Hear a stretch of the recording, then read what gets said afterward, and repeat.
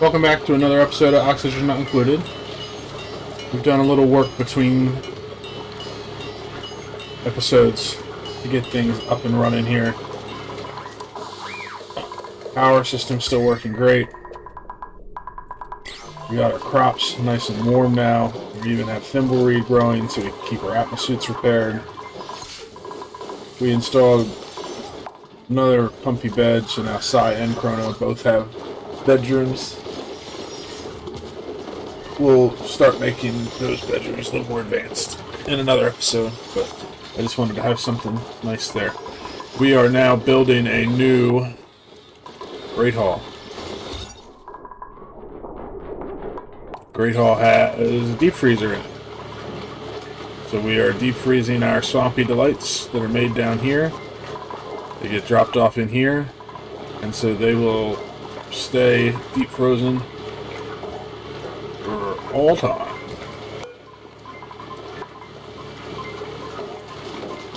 I'll deconstruct this.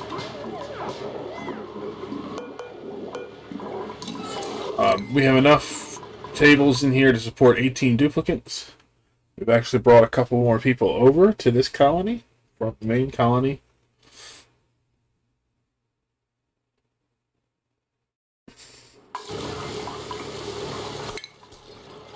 Patch this back up. I was working on this. So, as far as colonists on second colony now, we have Ashcan, who is our cook. We have Axel, who is our farmer.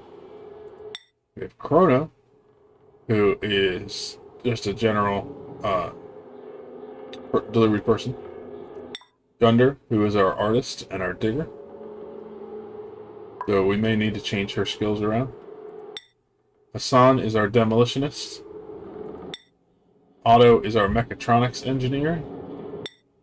And Sai is our digger and our electrical engineer.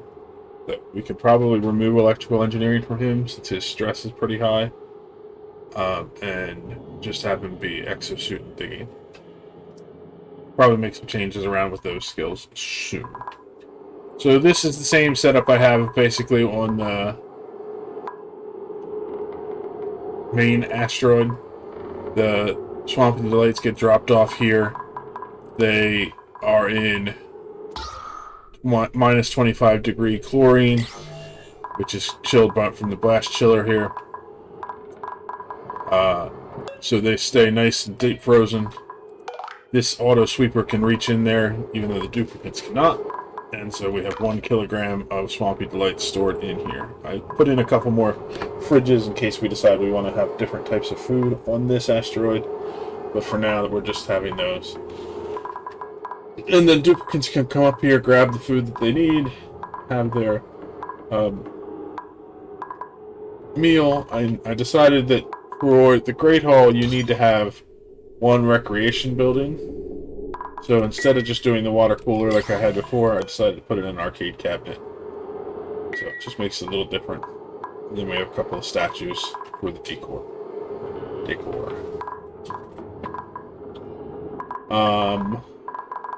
So yeah,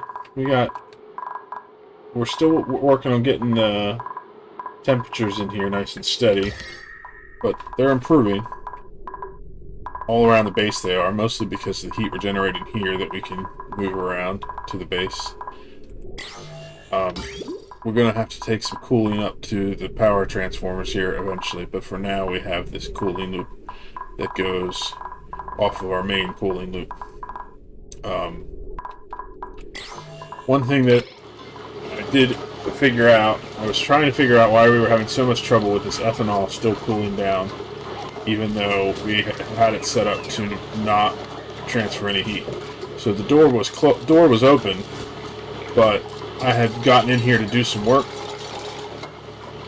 And you can see now that we've closed it, the door is open, but there's oxygen inside the door, which means the heat is still transferring through into here. So it's a quick, simple fix for that is to just switch your temperature sensor to the opposite and back, and now it's a vacuum. So now this is minus 30. This is dropping the temperature because the cold cannot transfer across. And so this will warm up rather quickly. And so now we can actually take our piping and run it back through now that we know what the issue was.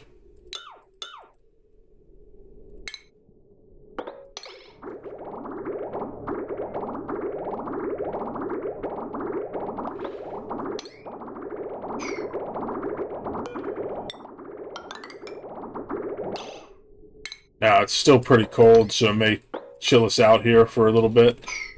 And we may need to do some work on that. But I think I'm going to let it see how it goes. And we'll leave this pipe here just in case we need to redivert it. But for now, we're going to let it go.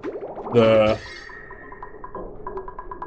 temperature down here is from the polluted water that is being heated up. Problem is we're running very low on polluted water. We need to set this to 250 so we have some more coming in from there. We need to work out our polluted water sources to make sure that we're getting as much as we can. This one is set at 500 as well, so let's change that to 250. I had them set at 500 so that they would fill up so that we could get all the gases out. But I need this one we can seal and it'll be good. But this one down here, I still have an air pocket in there, but I just need the gas. Or, not the gas, the polluted water. So, we're going to have all that dropping off into here. And getting warmed up by the tepidizer. So as long as we're still pumping in 22-degree water into it. Oh wow, it's getting very cold.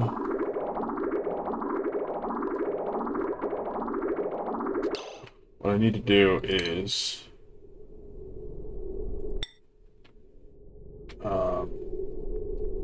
first of all, I want to change this so that it's all insulated. But then secondly, the water coming in is going straight into the crops, and we do not want that. I want...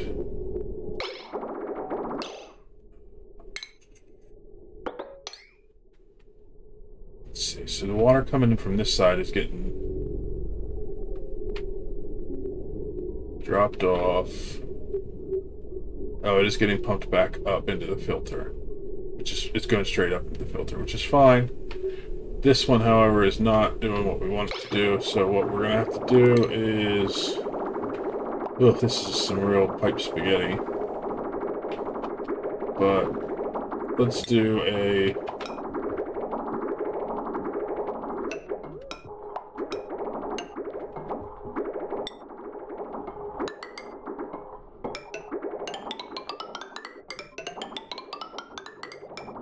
We'll do it like this.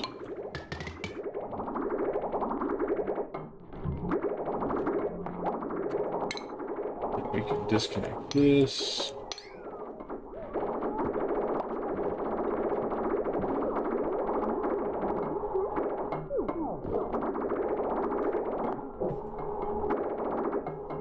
And then once that water is out of that pipe, we will connect that and run it through. So we just have a few more things to do to get the crops running at the right temperatures and finish up this area up here so that it's all sealed up. And then we're going to focus on trying to get the temperature in the base up to a more livable level. So we'll be back in a little while once we get all that sorted out. What I did here was that we had all the water flowing into the filter and then going straight to the crops. So now all the water coming in from the cold sources are going directly to the vent and getting dropped off into the pool. And then this pump is pumping water up into the filter so that it goes into the plants.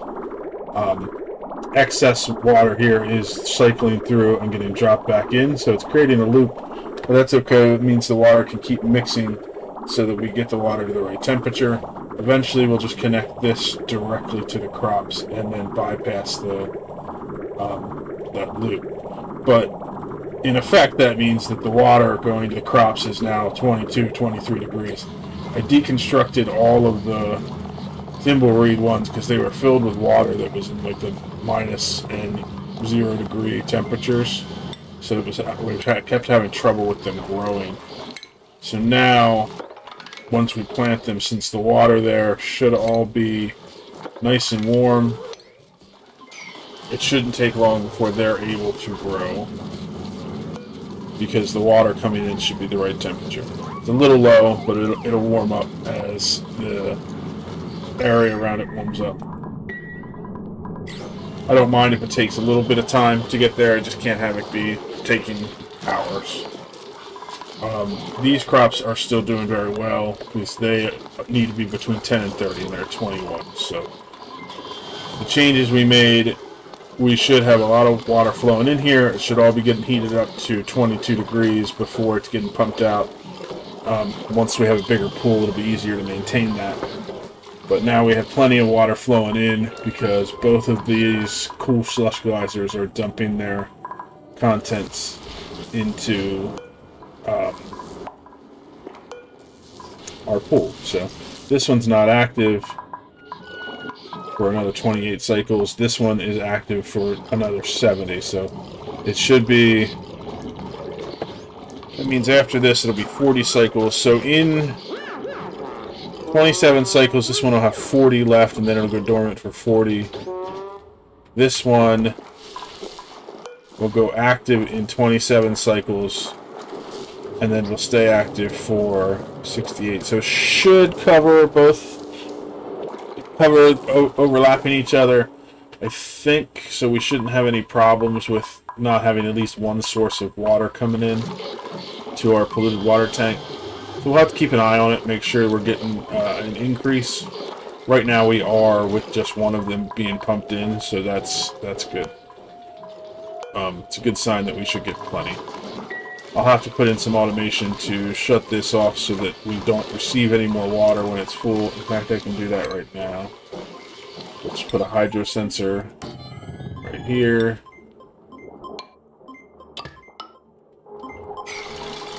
And then that means I'll be able to just send a red signal when this is full. So if this is above 500 or below 500, you send a green signal. Otherwise, send a red signal. That means when it hits 501 kilograms, it'll shut off this drain, meaning no more water can come into our tank. So that's great. We're going to check this out while we're here.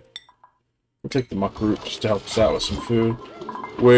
This is still nice and deep frozen, and we're up to 50,000 rations in Swampy Delights. So things are going great as far as that goes. We're now not losing as much food. In fact, so far this cycle we haven't had any rotted food. Last cycle we had 1,000 calories of pacu fillet get rotten. That might be because it might be off in part of the map where we're not going to, which is fine. But we didn't have any food on either colony go rotten, so that means things are working great as far as our food system goes. Just that 1,000 calories of pacu. So on this side, we now have plenty of larva eggs to keep our slickster farm filled with slicksters, but the real champ here is that we're getting we have 169 units of long hair larva eggs piled up. They sit right here in our storage, and then as soon as they hatch, they get turned into meat. The larva eggs they do 3%, so they take 34 cycles to incubate, just sitting there. But since we're constantly adding to that supply, that means with the amount that we have right now, once every or every cycle, we have about 5 of them maturing. So we're getting, just from the long hair larva eggs that we don't even want, we're getting 20,000 calories in food, which is almost enough to support our colony on both sides. We do have, we're slowly increasing our calorie count, but we are definitely getting an increase because we started at 100,000 at the beginning of this episode. So we're getting there.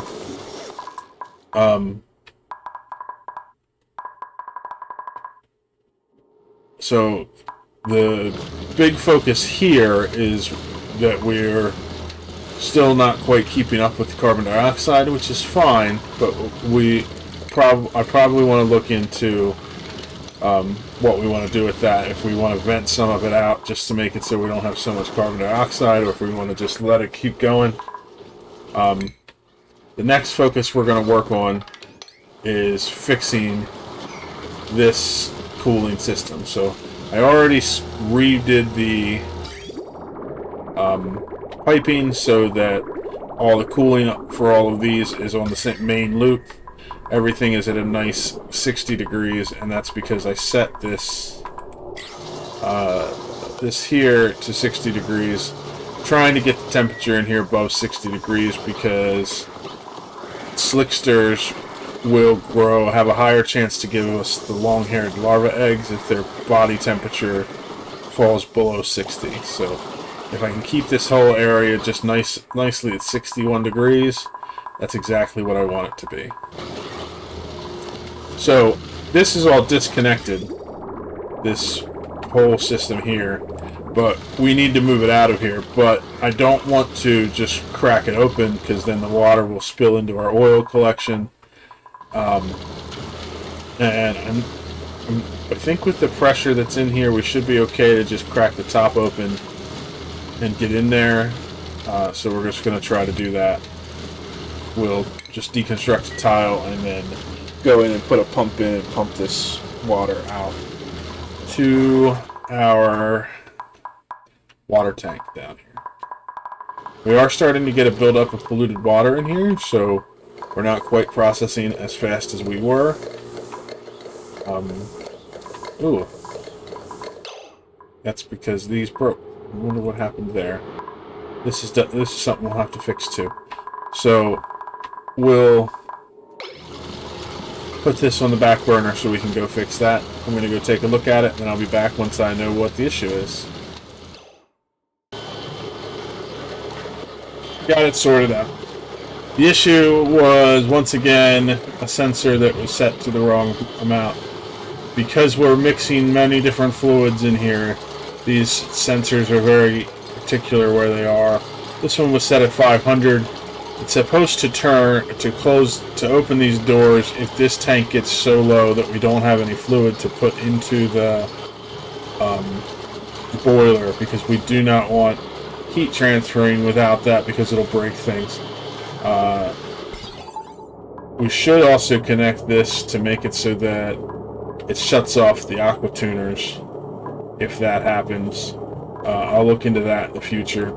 But this was set to 500 because there was mixing gases. There was a little pocket of salt water or brine that was here that was on like 480, and so that made the sensor go green, which opened these doors, which meant we couldn't have any heat transfer going through, making the aqua tuners overheat and break. So I fixed it for now. We'll have to change up the automation to make it so that these get shut off if we're not processing any water. But for now, we have plenty of a backlog to keep it supplied, so we'll keep that going through. Our water tank still looks good. I'm going to work on getting this tank emptied out and moved out of here, and then I'll be back. Nearly finished getting all of this water out of our sauna here. We just removed all the pipes that were here,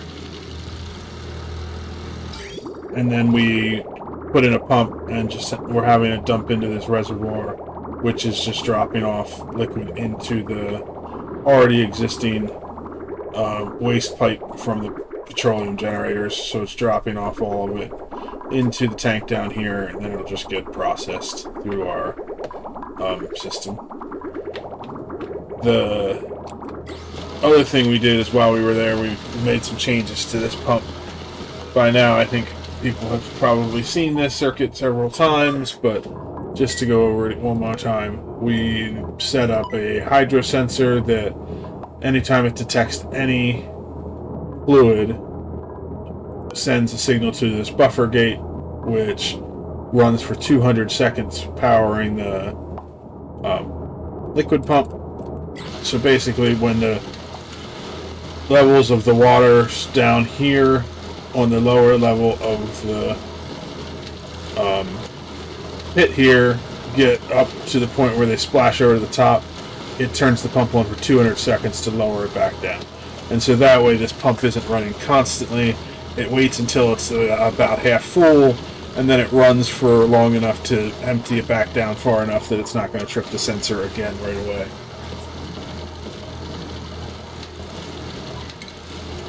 So we just need to seal that back up. We need to do a little bit of cleaning up in here, getting everything swept out, moved back to storage, and just change out these last few blocks now that this is done pumping. So this reservoir will empty out, and then we'll get rid of that, and we won't have any more issues with water getting into our oil down here. Like we can see, all the water that I've had to mop up over the last several cycles. Get all that mopped up, or swept up too, to get it out of here. Get everything nice and clean. Okay. So, yeah, just a couple little things to clean up here, but that's going to do it for today's episode. I hope you guys enjoyed watching it. If you did, hit that subscribe button, or leave a comment. Any feedback really helps, and it keeps me motivated to keep making more. So I hope you're enjoying them, and I hope to see you in the next episode. Bye-bye.